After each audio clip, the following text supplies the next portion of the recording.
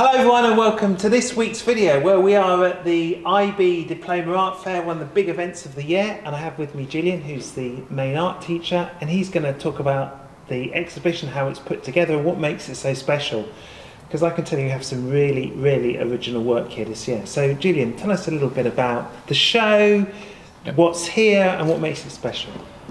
So this year we got 11 students and they've all got an exhibition that they've made over the course of approximately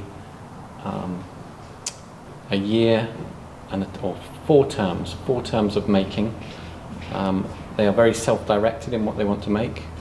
They choose what they want to make. Their theme entirely comes from the students, and as art teachers we essentially chaperone them in a certain direction, and we're very keen to have them come up with their work from scratch.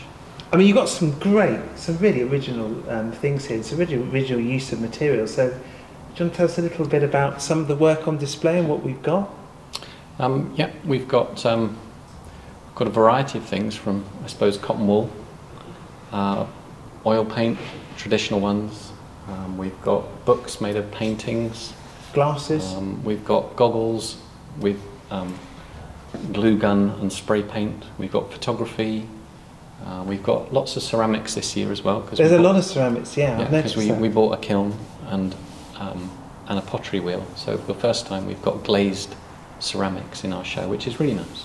There's some installations. What you won't be able to see here is just the sheer originality of some of the approaches, the way that they've integrated all sorts of different materials and used them together and made some really interesting artwork this year. It's really impressive. So anyway, we just want to showcase a little bit, and thank you, Gillian. We're all looking forward to the show tonight. Great. Thank you.